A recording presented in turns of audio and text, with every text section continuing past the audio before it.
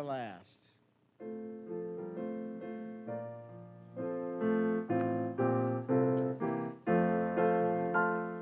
Work for the night is coming. Work through the morning hours. Work while the dew is sparkling. Work mid springing flowers. Work when the gray grows brighter. Work in the glowing sun. Work for the night is coming. When man's work is done. On that last. Work for the night is coming. Under the sunset skies. While their bright tints are glowing. Work for daylight flies. Work till the last beam fadeth. Fadeth to shine no more. Work while the night is darkening. When man's work is o'er. Let's open up in prayer. Gracious Heavenly Father, God, Lord, we want to come before you and thank you for the opportunity that we've had to have these meetings. Lord, we want to thank you for the availability of the missionaries. Father, for all those who have showed up tonight, Lord, we ask that you would be with us. Help us to have good night in you. Bring honor and glory to your name. Father, help us to have open hearts and be good soil that will allow the word to grow in us. We thank you for how you'll answer these prayers. In your name we pray. Amen. You may be seated.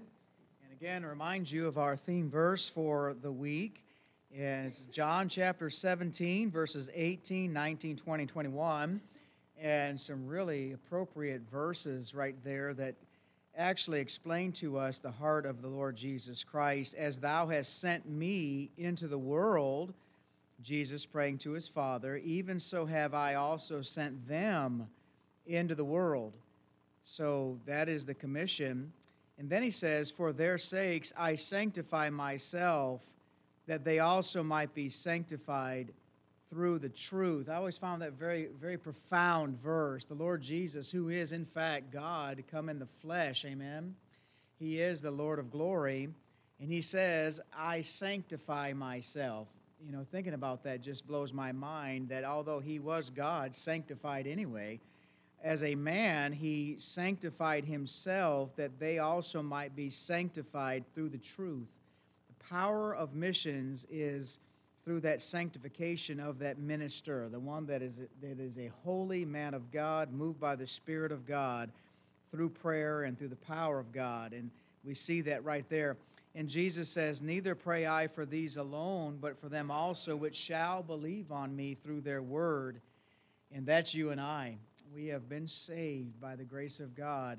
Over the years, so many millions and millions have been saved as a result of that prayer right there, those who've gone before us, that they all may be one, as thou, Father, art in me, and I in thee, that they also may be one in us, that the world may believe that thou hast sent me. What a beautiful picture that is of the body of Christ, what God is trying to do. Expanding his kingdom and winning others to the saving grace of Jesus Christ. And so that's what we're here for.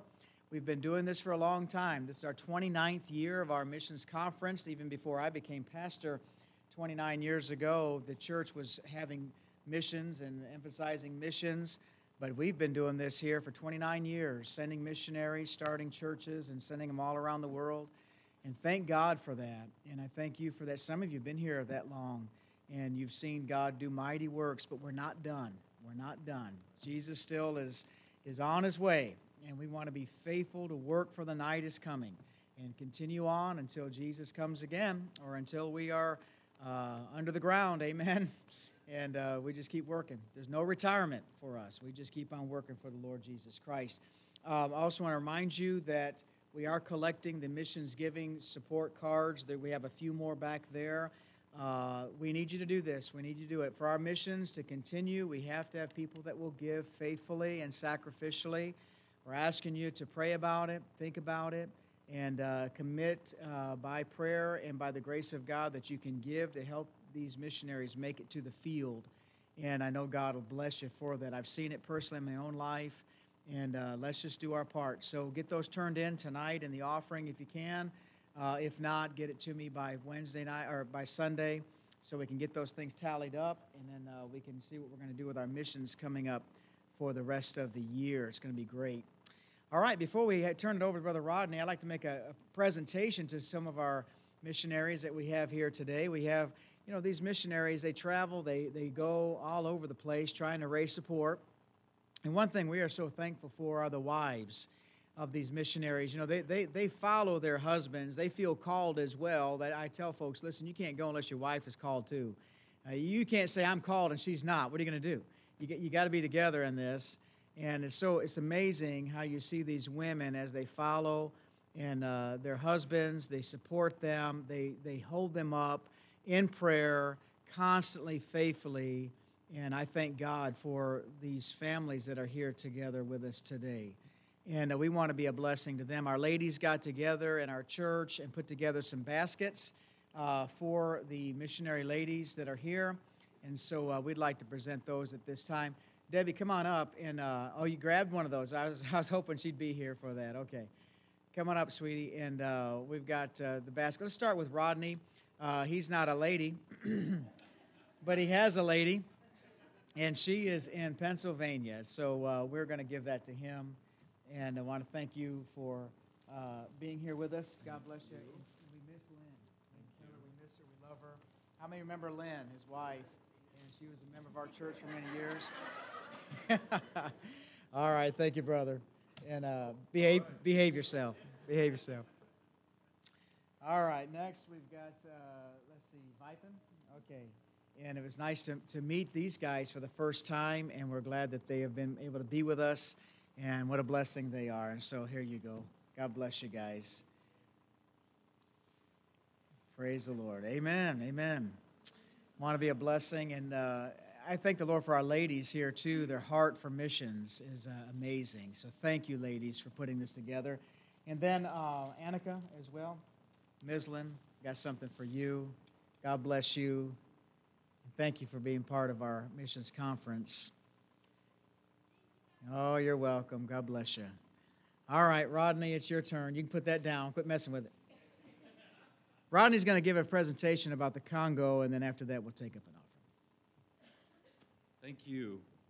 2 years ago, while we were still in Tanzania, we had already seen the Lord do some magnificent things in order to free us up from the ministry that was there, so that we can refocus on the ministry God was calling us to coming back to the United States. But while we were still there, because of other African countries being easily traveled to from Tanzania, I set out with either one or another one of my sons in order to do some surveys in different areas of different countries that were close to Tanzania for the purpose of discovering the Lord's will concerning new works in unreached areas, difficult reached areas, or misreached areas. And so my son and myself, Sean, went to Uganda, visited one of our missionaries there, and then that missionary was to go with us across the border into eastern Congo, the Democratic Republic of the Congo. And my son had been secretly praying that God would verify in his heart whether he was calling him to be a missionary to the Congo or not. And so he didn't share any of the requests with anyone, not even to myself. But while he prayed for that, a couple of things that he prayed for was that miraculously God would allow us to meet and visit the reclusive Wabambuti tribe that lives in the rainforest in the Congo. Now, the Wabambuti only grow to be about so tall, adult males, and so they're very small people, a little bit taller sometimes, but certainly not full-size people. And they're very reclusive. They're not very, they're very open. It's very difficult to meet them. But the missionary that was going to go with us into the Congo was held up at the border. They refused to let him into the country. So he gave us his truck, and he called at the last second one of his pastors that he'd been training in Uganda, but he is Congolese on the other side of the border. And he said, Pastor, will you go with James? I think you might have a relative or something in Bunia where he's going. He's like, yeah, I have a relative. So, okay. he goes with us. Never met the man before, but we get to Bunia in the Congo, and while we're there, he's looking for his relative, and he can't find him. Finds out that he's farther in country, another 20 plus kilometers or so, in right next to the rainforest, where he has farms and the village of Komanda. So the next day we drove out to Komanda looking for him, and we found him. It was just on the street, and we located him. He's like, well, I'm in a pastor's meeting of a different denomination, and why don't you come and just introduce yourself, say hi to everyone. So we went to that meeting, and in that meeting, like, habari zenu mimi ni mchungaji James in Faraiku, waona. Hi, my name is Pastor James, Pastor Rodney, and I'm really glad to meet you. I'm from Tanzania. Well, I'm from America, work in Tanzania. And then my son introduced himself and told them about his desire to maybe, if the Lord brought him back, to work with the Wambambuti or someone like that. And then they kept going around introducing themselves. About the fifth person around, the evangelist stands up and says, hey, I'm evangelist so-and-so, and for the last year I've been working with the Wambambuti. And after this is over, if you guys want to go and meet them, then let me know. And Sean looks at me and he's like, Dad, can we go? Can we go? And I'm like, oh, son, I don't know. I mean, it's already getting late in the day, and we do not want to be out on these Congolese roads after dark. And getting back, it's going to take, you saw the head, they all run away because they run away and hide. You know, their dishes are sitting out there, they're cooking a meal, but there's no one to be found. So you know that they were there like 10 seconds earlier. Go to the second one, no one. Go to the third one, and we were able to meet with a whole group of them and share with them the Bible study and everything. When we got back to our room where we were staying that night, my son Sean tells me, he said, well, the Lord just clarified for me his calling to be church planting missionary to the Congo. And I'm like, what are you talking about? And he told me all of the things that just happened in the last couple of days that he hadn't told anyone else, but God had called him to go there by verifying it, by answering very specific prayer requests that he didn't share with anyone else just because he wanted to know and just because God does things like that. And so we praise the Lord for that. A lot of the pictures you're going to see today is about some pictures that we took while we were there. Sean is the one who put this video together, and it shows a little bit of the what the Congo is, what they've gone through, their history, and then ending with what we can do in order to bind together in prayer for the unreached and the unwanted in many ways there in the Congo. So thank you for watching.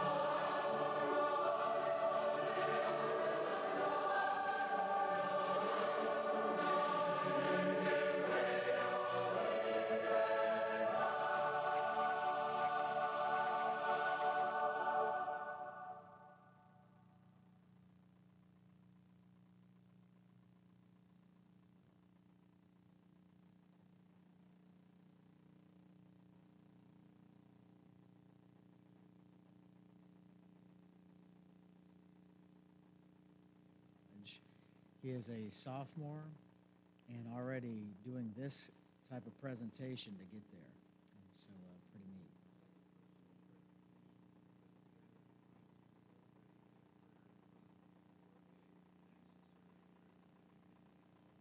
Okay.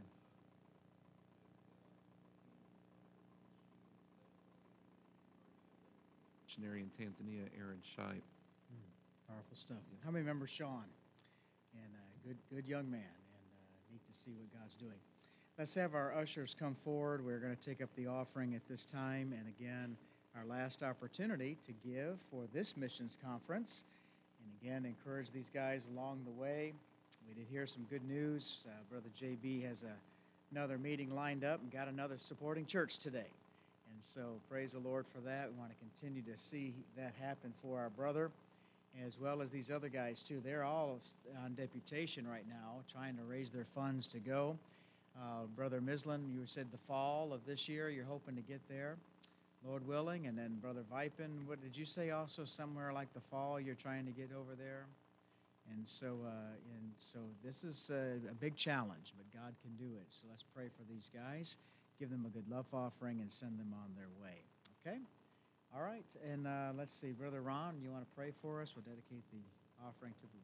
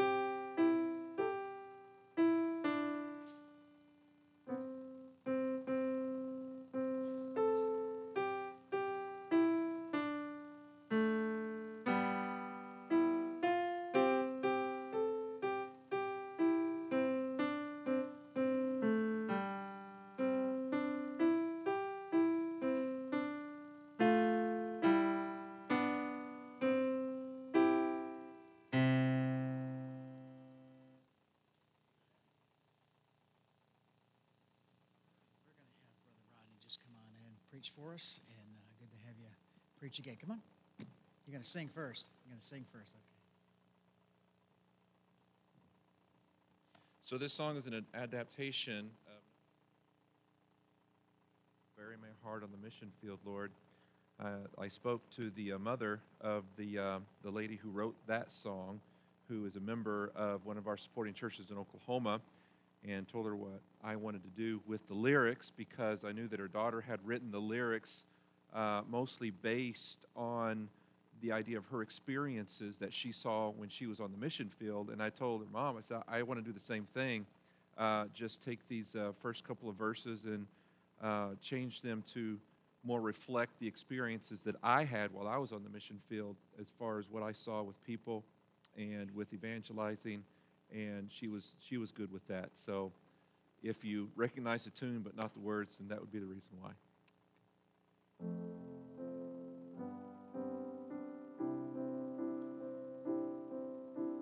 A mother tries to earn her way to God. She struggles to raise her family. striving to please a religion that's a fraud, thinking she can buy eternity. Send me to preach the living word of God, so captives might be set at liberty. I'll carry my burden to dark and dying lands. Lord, please open their hearts. A young boy is watching his father every day, learning his sinful, evil ways, drinking and lying, beating him and mom, waiting for his time to run away. Send me, dear Lord, with hope and help and peace, to bind up broken hearts gone astray. I'll carry my burden to lost and lying men. Lord, please open their hearts.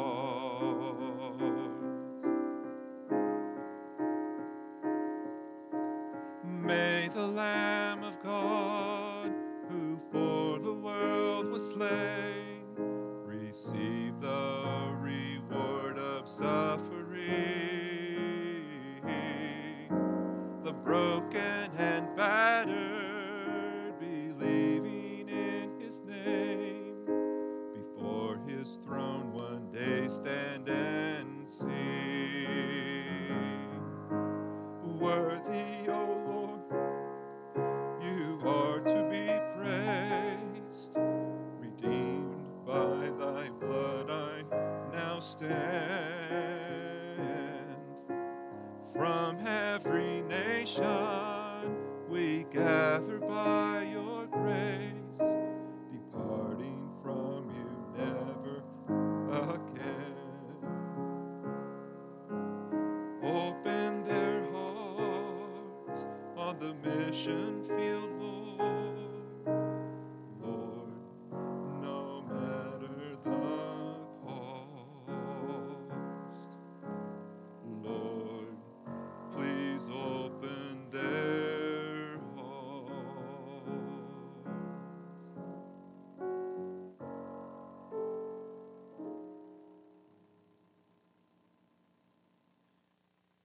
Do you want me to preach now? Thank you. Revelation chapter 3, if you would please turn there. The video you watched just a few minutes ago had a reference to the 1994 genocide that took place in the small country of Rwanda, a time in history where two tribes, the Watutsi and the Hutu, were struggling to find out who was going to be in power, and the one took up machetes and mallets and malice, and within 100 days slew about 1 million people of the other tribe for the purpose of extermination.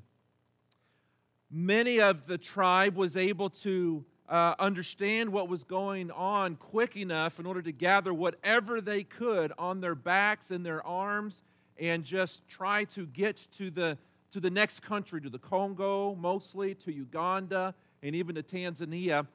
But there were also those that knew what would happen, and so they placed people with machetes and other weapons off of the road so that when caravans would come by, they could just jump out and start whacking away at people and slaughtering people on the road.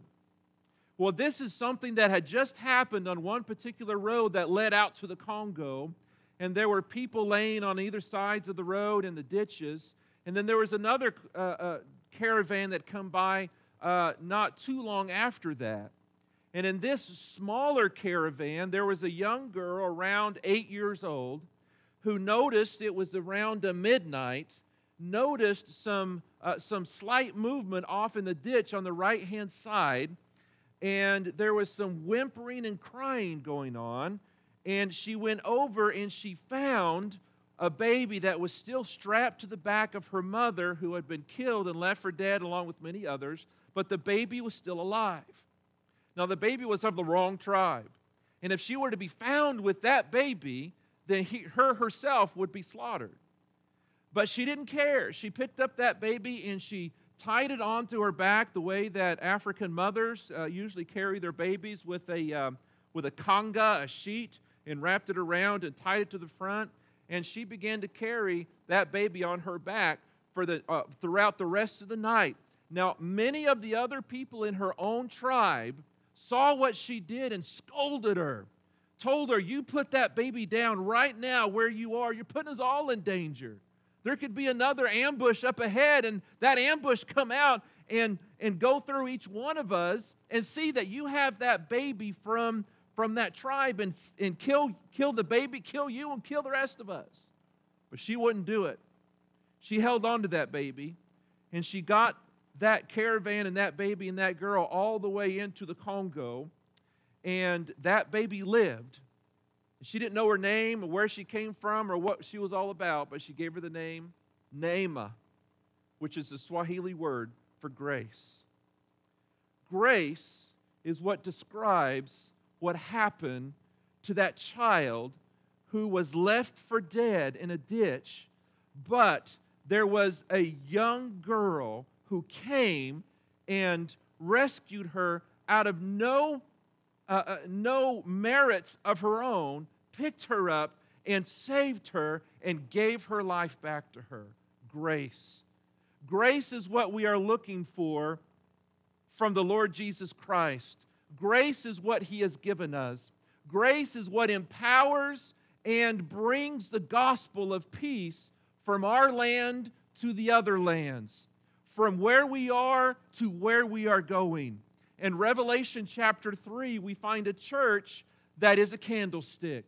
It's a light that is in a place in the city of Philadelphia, and that light is that instrument of grace, shining out the gospel of peace, the gospel of grace to all of those who will hear and understand its influence and respond with stepping up and offering themselves to God in salvation. Let's take a moment to pause and pray and then move into our text for tonight. Heavenly Father, we pray that the grace that you have given to us freely and fully, saving us from who we were, sinners, wretched, selfish, ambitious in our own right, looking to care for ourselves before anyone and anything, but yet your Son, Jesus Christ, who you sent to the cross to die in our place, and gave us that grace that we needed for salvation. Now that we have that, you have also given us a wonderful and mighty privilege of reconciling the word of reconciliation, going before a world and bringing that grace to others, that they might experience the salvation that we have fully and freely accepted in the name of Christ. Father, I pray that tonight you will show us grace. You will give us your word. You will challenge us in our hearts, and that we would leave here tonight knowing that we have left every bit of ourselves here to be buried, and we will go out with every bit of you being our guide and our Lord, and helping us to be conformed to your image, that your grace might be seen through us, and through our influence in the sphere of our life, others would find your grace. We pray and we ask for your blessing at this time. In Jesus' name I pray. Amen. I told a part of this story last year when I was here concerning my time in Tanzania, where I was in a restaurant and there was a tourist there who was taking pictures of soldiers as they marched by outside, and the soldiers came in and confronted him, and I jumped up and ran over and put myself in between him because he knows English, and hawa wengine wanajua Kiswahili, how these others know Swahili, and I know both, and I thought that I could be a help.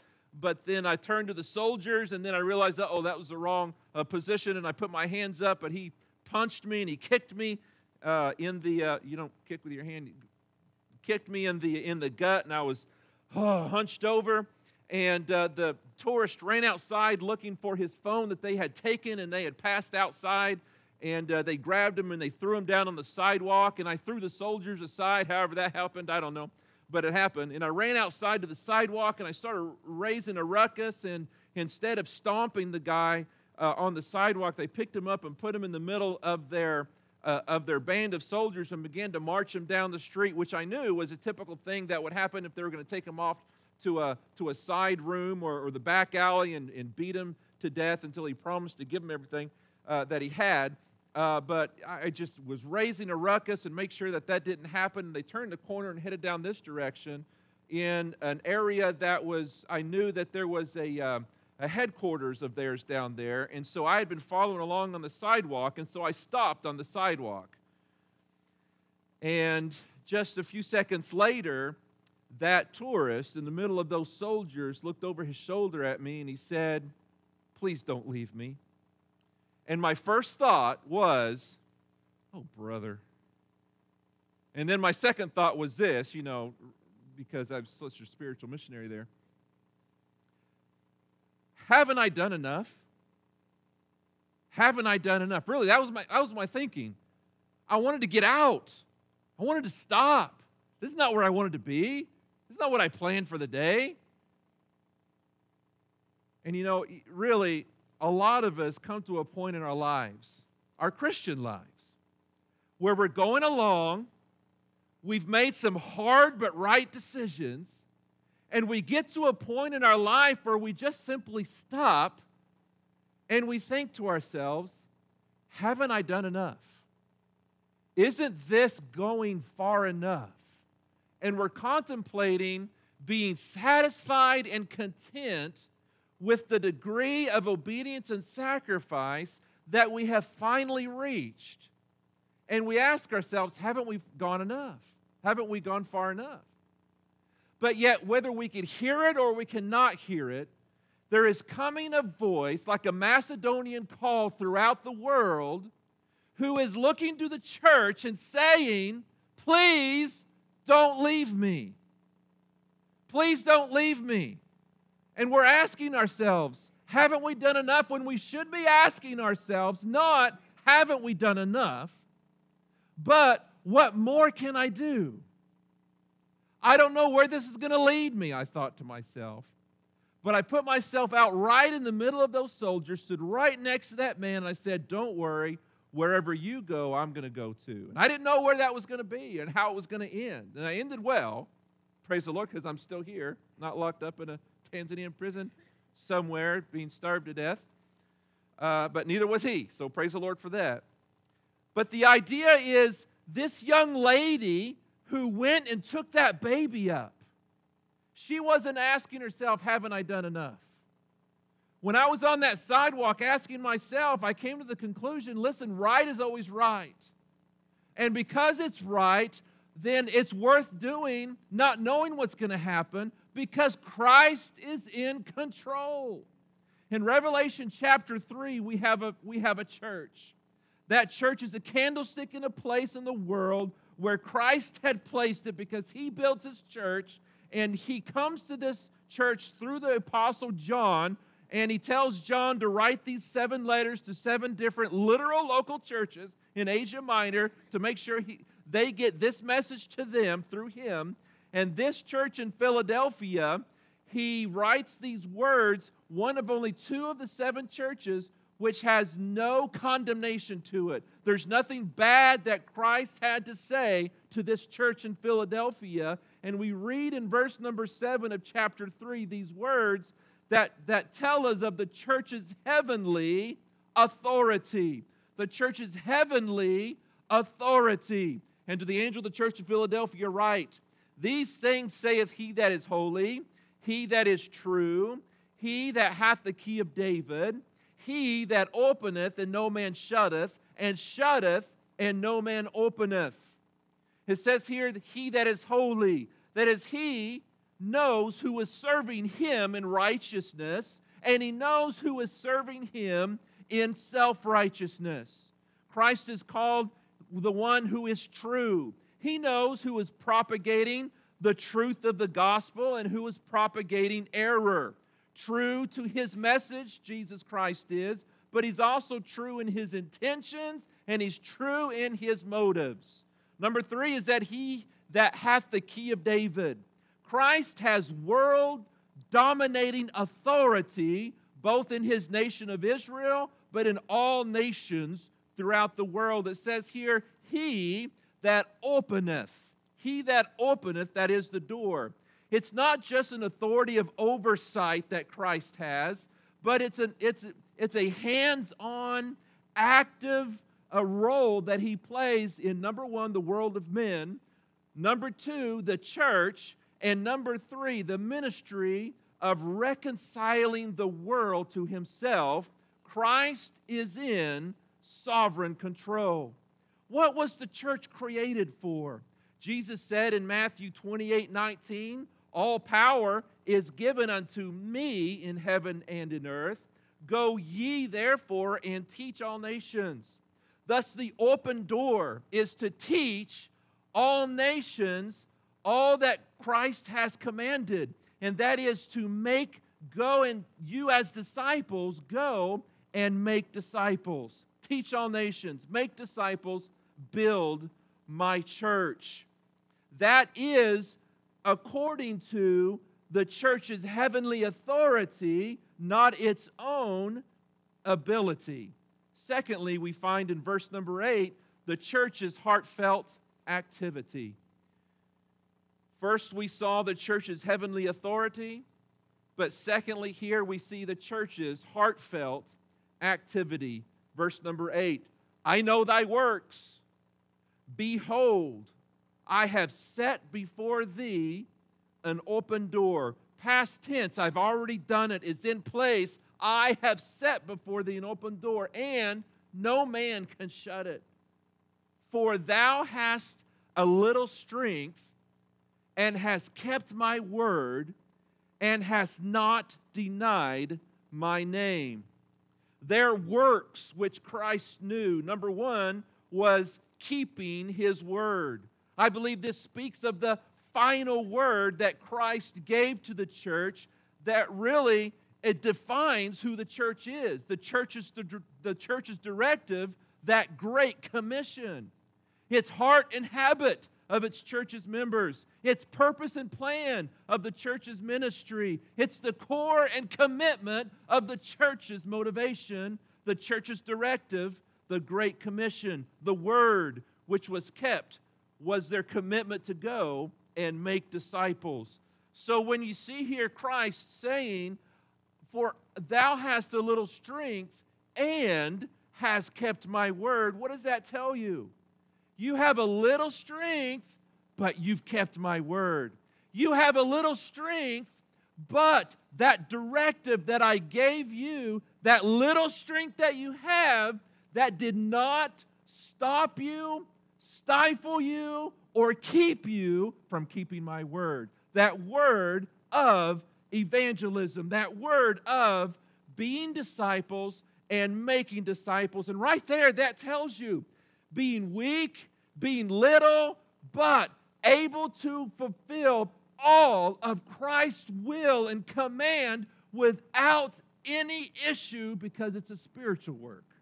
It's a spiritual work. And that's why he commended them by saying, you are little, but you've kept my word. Secondly, their work of which Christ knew was that they had not denied his name. You have not denied my name. That speaks of the courageous witness that they needed to be while keeping his word. They endured persecution, which came and tries us and tried them as they are spreading the word of God.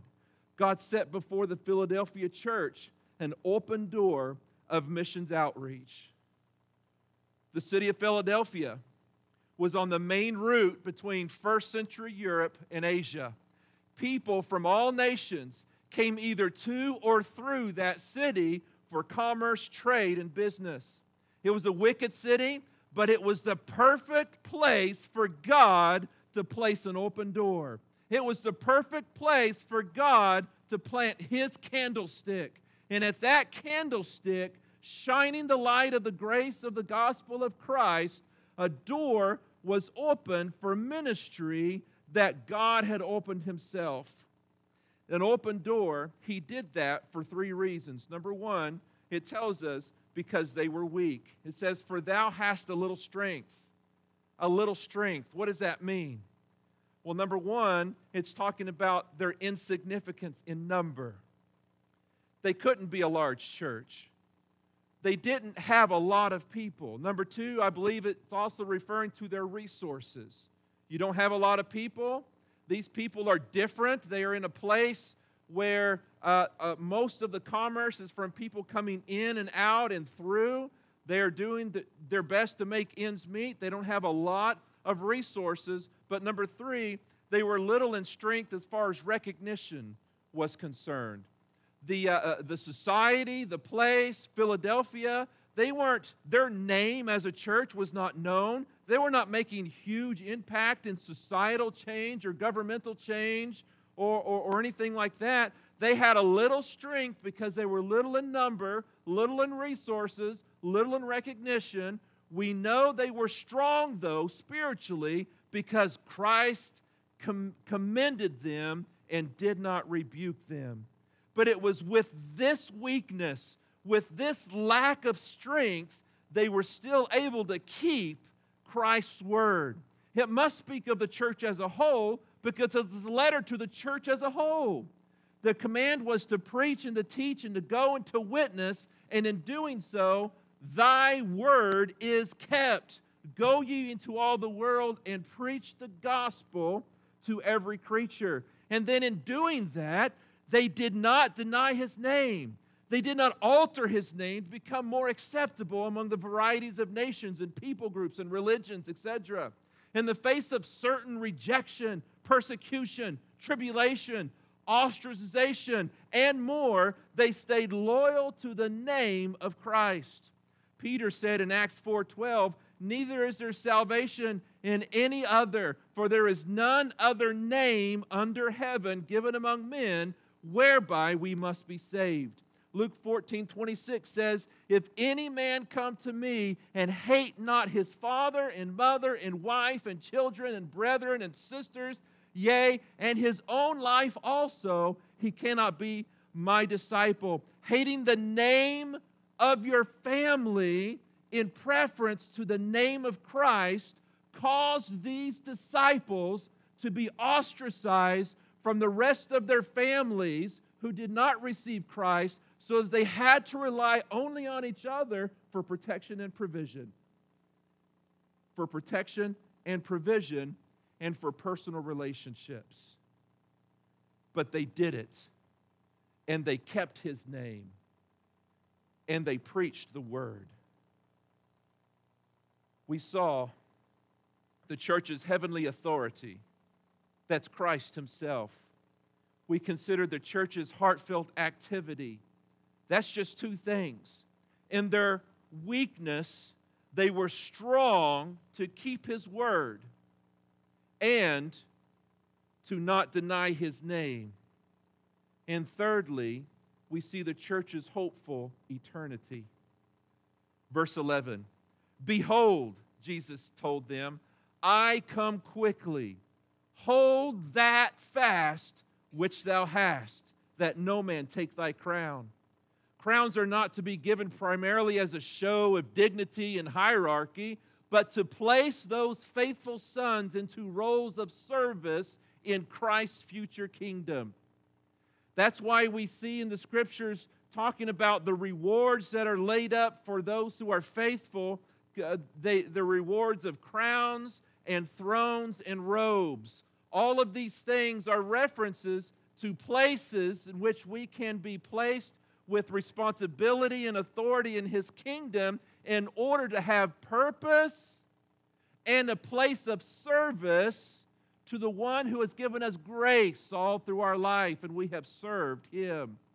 Here we see three things that we can take from verse number 11. Number one, there is a finality for you. If you could imagine this church in a strange place, weak, insignificant, but they're doing two things, and their life is centered around those two things.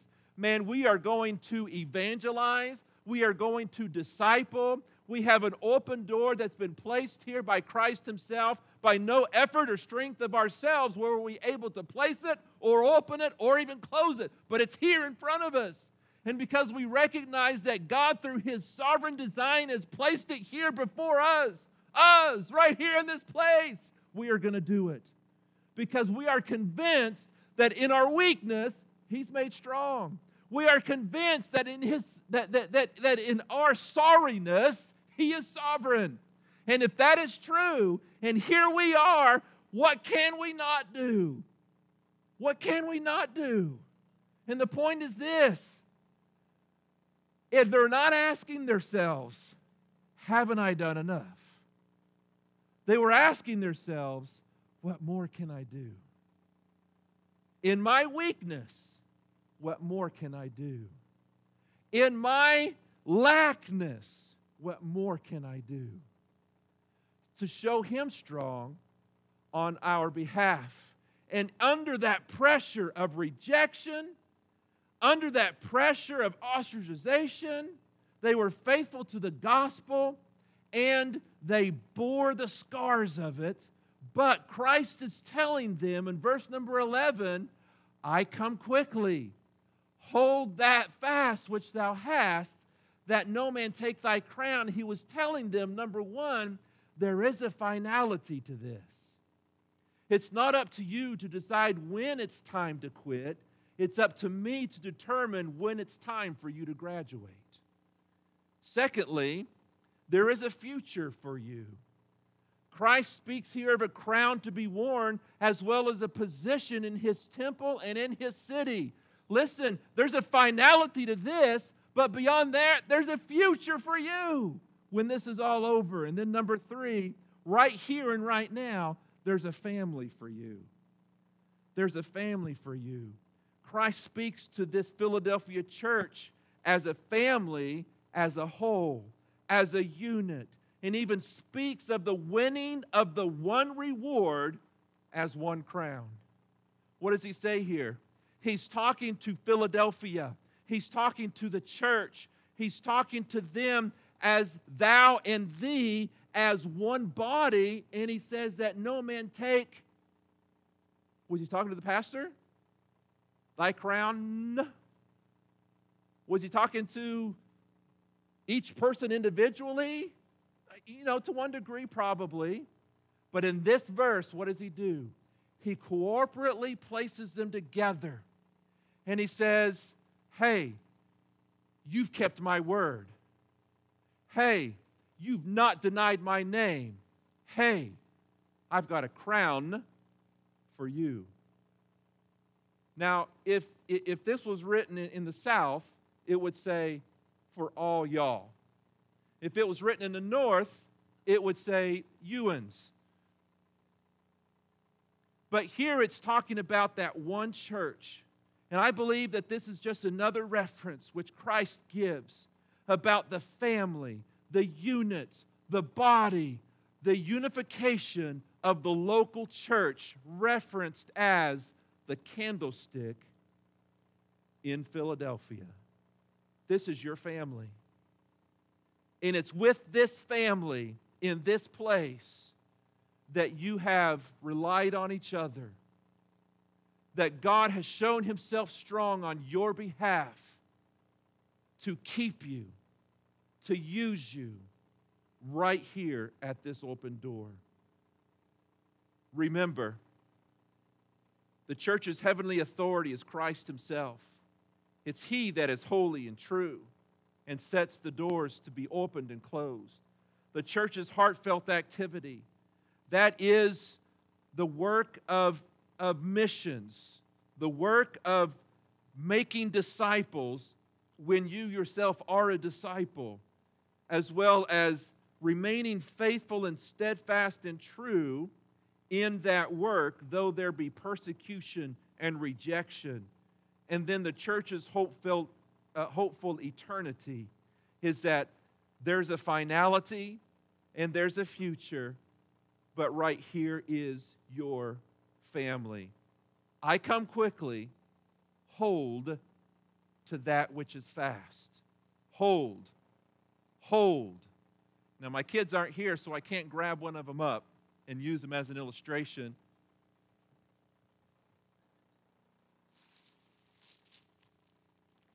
So this is going to be a substitute.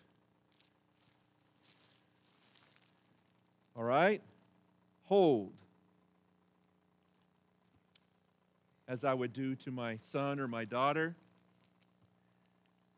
Remember being in a pressing crowd, hundreds of people pushing and pressing all around me, in an airport in Entebbe. And I had, I believe it was Jameson in my arms, and I would hold him. He felt insecure of what was going on. I held him. I remember being on a subway in Paris just a year ago, and my son Sean, of course, he's much older, but there were all kinds of people and languages, and it was nighttime, and we were standing there in the door, and all of a sudden this wave of people from behind us just carried us into the subway car, whether we wanted to or not, and we were just pressed like this. And I grabbed the back of my pocket like this because of the contents there, and I held it fast. And I didn't let go until things were over. Now, a wallet is not a child. A wallet is not something that you're overly concerned about as much as you are the life of your child or the life of your wife. But just imagine that thing that matters to you the most, and you are holding on to that thing for his life, for her life, for all that you love and hold dear. Christ tells his church right here, behold, don't give up. Behold, I come quickly. Behold, hold that fast which thou hast. He's not talking about holding on to a crown and a future reward, although that would be earned. He's talking about holding on to that which is important, that which matters in this world. And that is the lost that have yet heard the word of Christ, that they might have that grace, that they might sense how Christ came and picked them up out of nothing, strapped them to his back, and were carried to Calvary, and they're saved by the precious blood of Christ. The church's hopeful eternity is something that we have because we have eternal life. But there's a world that has eternal death. And here's the church being admonished. Hold, hold, hold that fast which thou hast. What do they have? Are they holding on eternal life so it doesn't slip away? Are they holding on to a crown so it doesn't slip away? Hold on to that work that you are doing. The preaching of the gospel, for as far as your influence goes, keeping that word. And number two, keeping my name. Keeping my name. Heavenly Father, tonight, we come to the last minutes and seconds of a conference that we have been a part of. The effort, the thrust, the motivation was to revive our hearts, to allow you to move in us and through us, to teach us to trust in you in a way that we cannot do ourselves, to give our hearts to you that you might correct us, that you might fill us, and that you might set the priorities of our life on eternity instead of self. That you might teach us to pray, that you might show us what is important in this world, and what is not as important. But Father, we confess to you that we have little strength. Help us then not to trust in ourselves, but instead to trust in what you want to do and what you are doing in us and through us, that which we cannot do ourselves. And that is the work of missions and enduring steadfast in the work of missions. Father, I pray that you help us tonight as we finish to focus on eternity,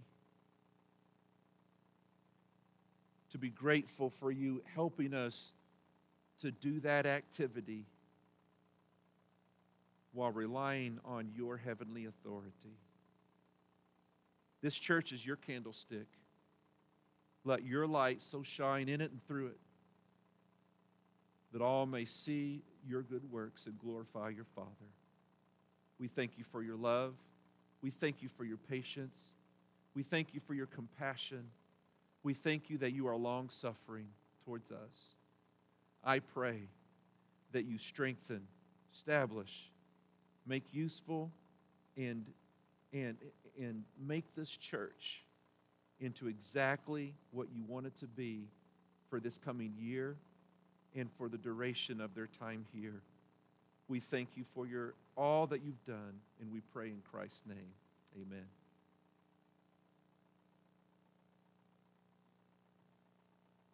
Before we have our invitation, I want to just challenge you here this evening. Two things came to my mind as Brother Rodney was closing and preaching, and two things to think about. Our theme verse, the Lord Jesus said that they all may be one, as thou, Father, art in me, and I in thee, that they also may be one in us, that the world may believe that thou hast sent me. What is the difference between Cross and Crown Baptist Church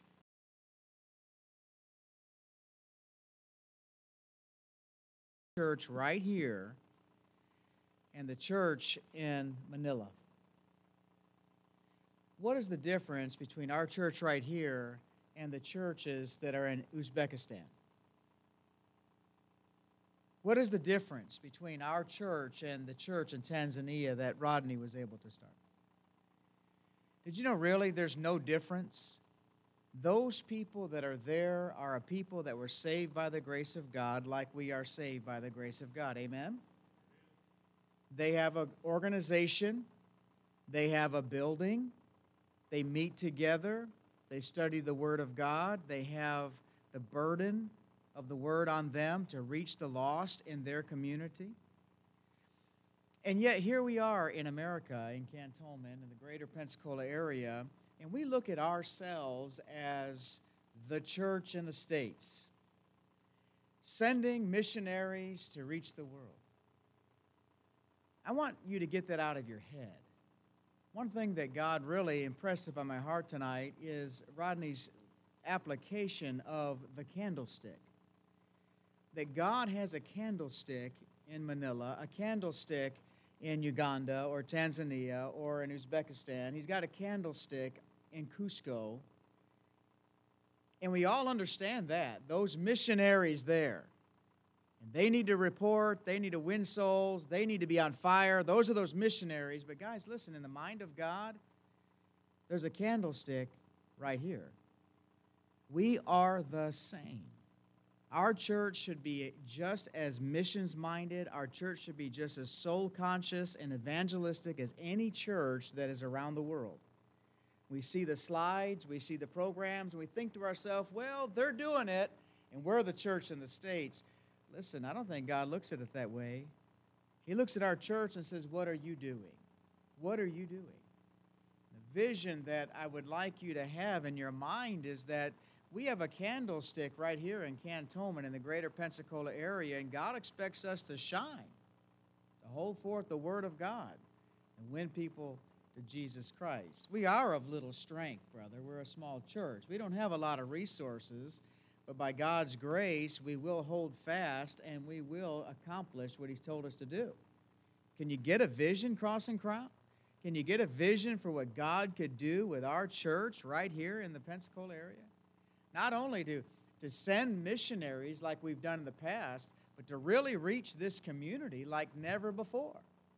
What a revival that could be if you could catch that vision.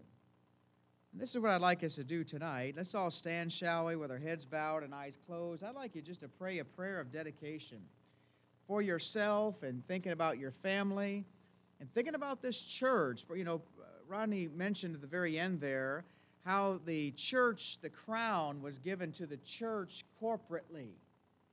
Think about that. Our church corporately, who we are as a church body. We are important to stay together, to serve God together, to win souls together, to reach the kids with our bus ministry and teenagers and all around us working together. That unity that He wants us to have, and that we are given that crown. Well, what a vision to have, Cross and Crown. Let's think through that. Dedicate ourselves and our heart anew and afresh, not only to missions and reaching the lost around the world, but to evangelizing the greater Pensacola area as well. Let's pray, shall we? Father, we stand before you as a church body tonight. I realize we have many visitors, but as a church body here in this area, we can see scripturally, Father, that you have given us a candlestick, an open door that you have opened and no man can shut. And there is an open door here. Just as much as there's an open door in Manila, there's an open door here in Cantonment and Milton and Molino and Pace and Pensacola. There's an open door here. Just as much as there's an open door in Central Asia, in the Congo. Father, you have opened these doors. You have placed Cross and Crown Baptist Church as a candlestick right here. God, unify our heart. Revive us to realize who we are as a corporate body, as a church, to be able to unify and to strive together for the advancement of the gospel of Jesus Christ right here. And then to pull together with our prayers and with our preaching and with our resources, our provision, to send forth missionaries all around the world. Give us a vision, Father. Revive our hearts for this. And we'll thank you for what you can do and what you will do. And we stand here dedicating to you, Lord, our hearts, once again, anew and afresh as a church body. Bless us, Lord, as we serve you. Give us a vision for what you can do with us as we serve you with all of our heart. And we'll thank you, Father. Bless these dear families that have come to share their burden, to pray with us every night, to hear the preaching, to present, to share. Thank you for Rodney. Lord, all of the things that were done this week has been for your honor and glory. I believe that. And you have moved in our hearts. And so, God, thank you for meeting with us and challenging us. And now, Lord, help us take what we've heard, apply it, and use it, and empower us, Father, as a church. And we'll thank you for what you're going to do. Bless our evening. As we depart, please keep us safe. All of these men and women, as they travel to new churches, raising support, please bless them, Lord. And God, will thank you for what you're going to do here at Cross and Crown with a new vision and excitement for what you can do in this area. In Jesus' name we pray all these things. Amen. And listen, you're welcome to